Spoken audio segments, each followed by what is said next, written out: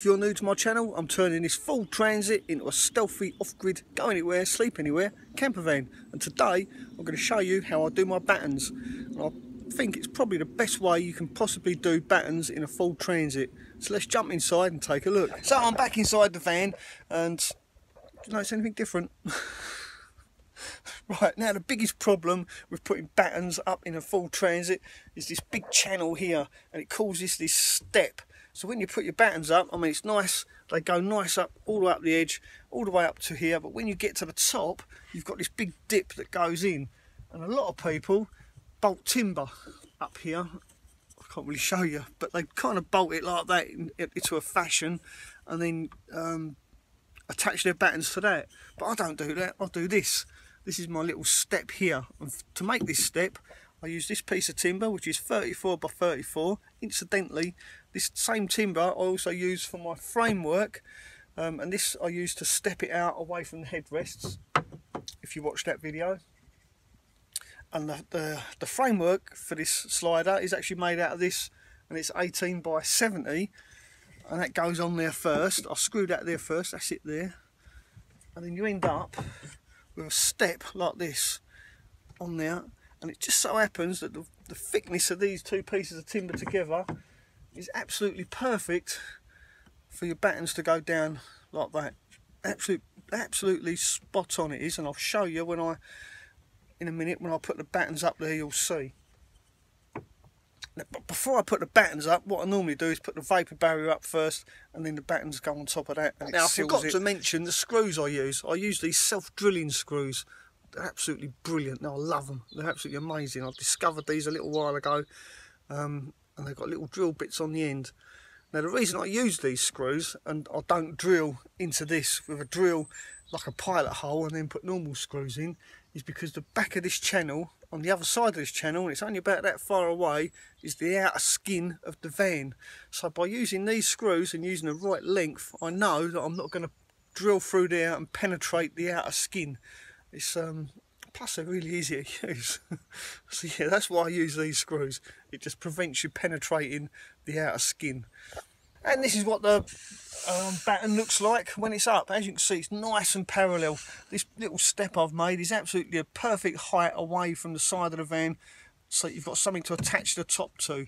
Otherwise this will be just floating around, or you'll have a piece of timber bolted to the side. In my opinion, this is the best way to do it. It's absolutely perfect. Using these two pieces of timber make the perfect height for the step to attach the top of the baton.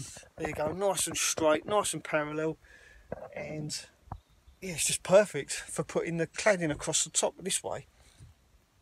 Now this piece of timber, this piece of plywood, is actually the plywood liner from the original van. It's the original piece of liner. I've just cut it into strips and attached it to the side.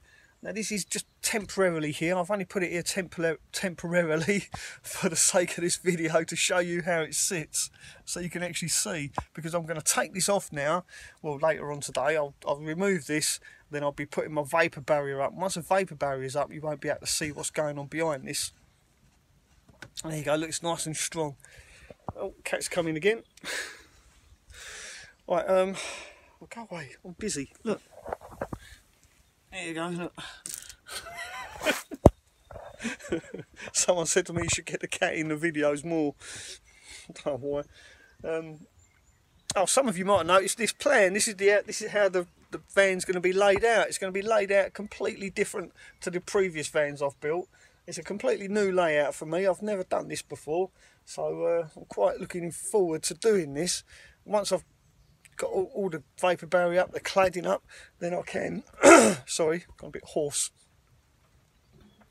Yeah, once I've got everything done, then this part of the build then begins, which is quite nice. As you can see, we're going to have a corner sofa bed at the back of the van. It's going to be pulling out, and then the kitchen unit is going to go right across here, in front of it, behind the slider. So yeah, completely different layout. So I'm really looking forward to building this. But before I do that, I've got to do all this boring stuff. So that's my next job. Take this off and then put the vapour barrier up. And the vapour barrier, which I keep going on about, is actually this polythene. This is all I use. Nothing fancy, nothing flash. It's just household vapour barrier, and if it's good enough for a house, it's good enough for this van. And this is a massive sheet. It's 3 by 4 metres, so it's 3 metres by 4 metres, and it's absolutely huge. The last time I put this up, I felt like a naughty kid putting my head inside a carrier bag. It literally envelopes the whole van, and yeah, it's not easy to do. So when I do put it up, I put it up the sides, and when I get to the middle, I kind of cut it down the middle. And I think it's probably quite dangerous actually, because yeah, it's just like putting your head inside a carrier bag.